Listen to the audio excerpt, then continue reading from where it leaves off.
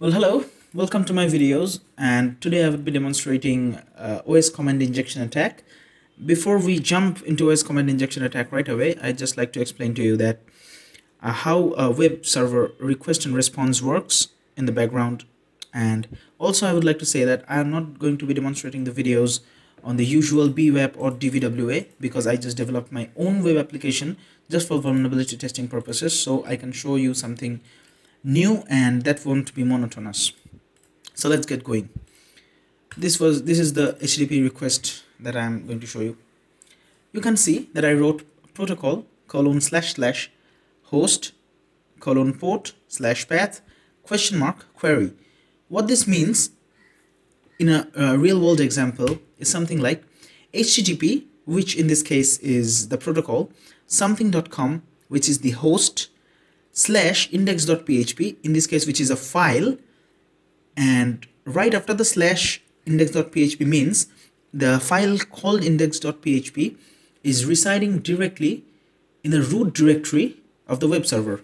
Okay, because this could have been something.com /home / index.php, which would imply that there is a subdirectory called home where there is a file called index.php. In this case, there is no subdirectories, which means index.php resides in the home directory, in the root directory of the web server. Then there is this question mark. In this case, a question mark in web application means the word where. So it's like asking a question to the web application via the URL. This whole thing is a URL, right? I'm asking something to the web server via this URL. This procedure, this method is called GET in HTTP. So whenever we send something or ask something to the web server or from the web server via the URL, that is a GET request. When we do the same thing via a form where there is nothing on the URL, which is of course a more secure way to do things, that is a POST request. So in this case, I used GET so that I could show you what happens in a GET request, right? So HTTP / something.com / index.php, where some value or some variable represents something. In this case, maybe it's a query. Maybe it can be like index.php where name equals John. So everything that the web application has on John will be displayed on the web browser. So it's just simple as that. I'm just going to go to my web application that I made right now, and I'm going to be using Firefox for this demonstration. Okay, so I just saved on my bookmark the website. Let's see what happens. Networks. No, there is no proxy. All right. So this is like a hospital database or a hospital web application that I made. You see, every modern hospitals uses these type of websites where they search for something maybe and something comes up, and we do things in the web application. We do everything in the web applications today, right? So I'm not going to be demonstrating everything on this web application right now because they are saved for future videos. And also do not mix this demonstration up with modern actual web applications because today's websites are way much more complex. So I'm going to demonstrate this with a new input, with a new information. Maybe John Doe is the new patient name. I'm just keeping it real simple. John, okay, Dr. Someone. I'm going to leave that as paid for now. Okay, the patient is successfully admitted. Let me see. John. Yeah, I get everything. I get every details of this patient, and now I'm going to discharge this patient. But this is where I'm going to take a pause because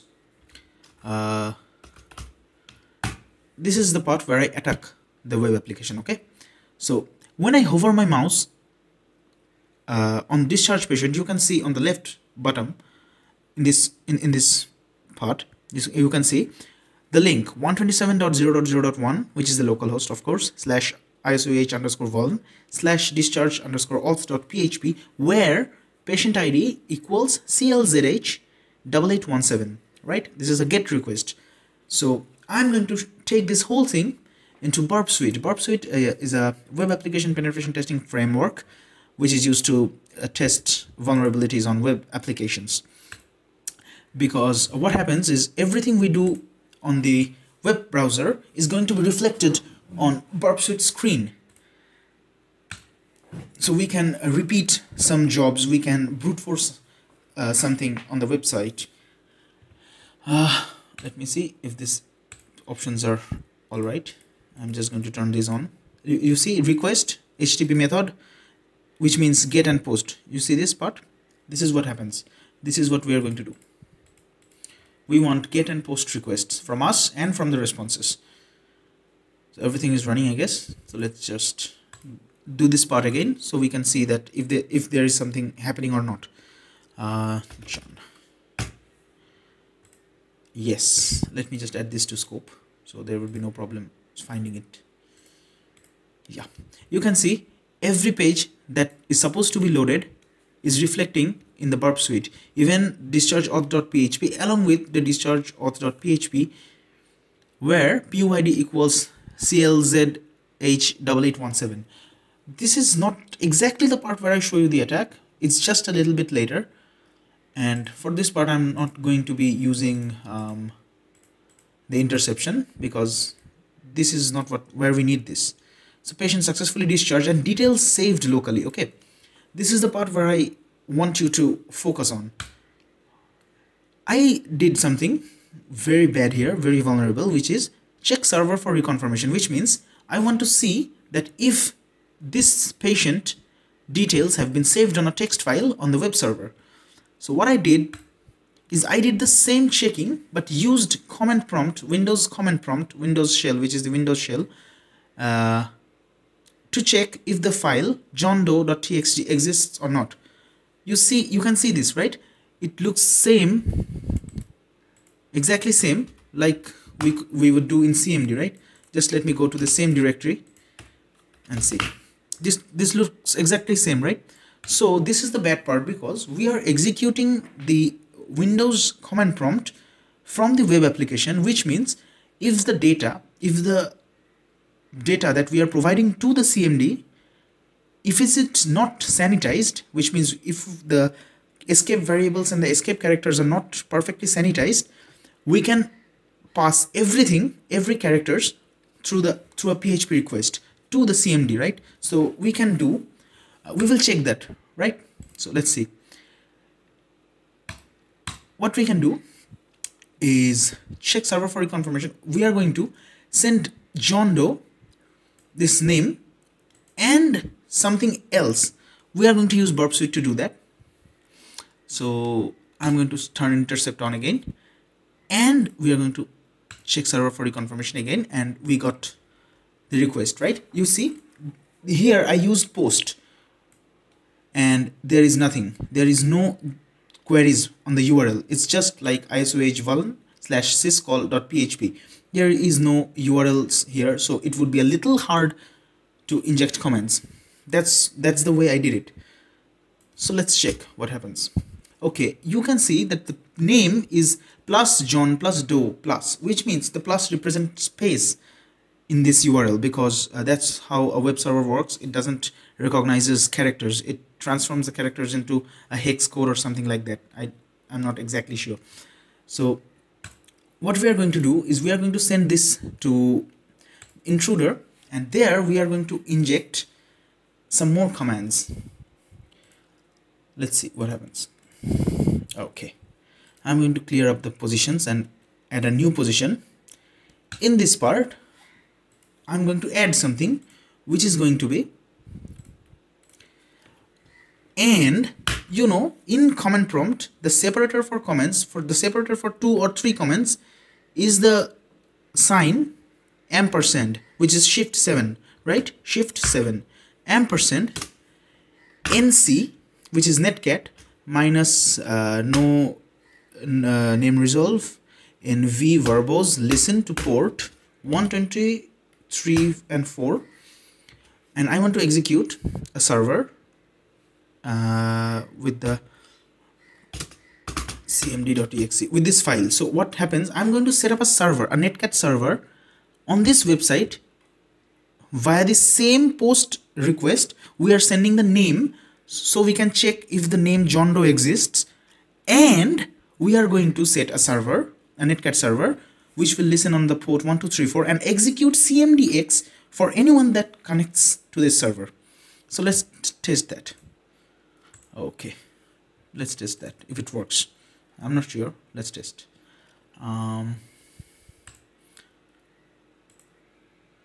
The position is set, right? So John Doe, it will work something like John Doe. This is the position where I write and the netcat server command. Okay, start attack. Let's see what happens.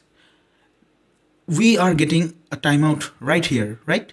The command, the request isn't completely executed, which means there is a CMD somewhere running in the background. Now we are going to open up Kali Linux. Okay, we are going to quickly check the IP of the victim machine, which is 1.2, right? So let me just go to my Kali Linux and nc, which is the listening, which is the connecting command for netcat, nc 192.168.1.2, and the port was 1234, right? Yeah, pond. This is the same directory as CMD, right? You can see C examp htdocs ISOEH vuln. We got the directory. We got the CMD shell from my attacker's machine. So I got everything. I literally got everything. So if I am able to, for example, make maybe IP config, we see my IP is currently 1.2, but my attacker's machine IP, my Kali Linux machine's IP is 1.5. This is reflecting 1.2 because we are directly connected to my Windows machine via netcat. We injected a netcat server command through the web server and passed it to the CMD exe. So both the commands got executed, both the dir command and the netcat server command got executed in my victim machine, and that's why I am able to get a shell from my attacker's machine. So for example, if I am able to make a directory up there, maybe like mkdir hsekd, let's see what happens. Okay, you see there should be another folder hsekd. Now let's check from my host machine if there is something like that. See, there is hacked. The folder has been created. We can also start a notepad, you know, notepad. Look, a notepad opens up in our machine, right? In our victim machine. So if I am the victim and you are the hacker, and if you did this, my notepad would open up just like that. So you hacked me, you hacked my server, and I will freak out. So this is a perfect example of a command injection attack. Even I can shut down. Even if I try to shut down with this command, maybe 20, see, Windows is shut down in less than a minute. So I can do these stuffs. I'm just quickly going to cancel the shutdown. Okay, log off is cancelled. But you know what you can do when you got a reverse shell. This is actually a bind shell because I connected from the attacker machine to the victim machine, not the other way around. The victim machine did not listen to our server. So this is this was an example of a bind shell, by the way. So this is how a command injection attack works. So until next time, where I come up with a newer video, thank you for watching. Bye.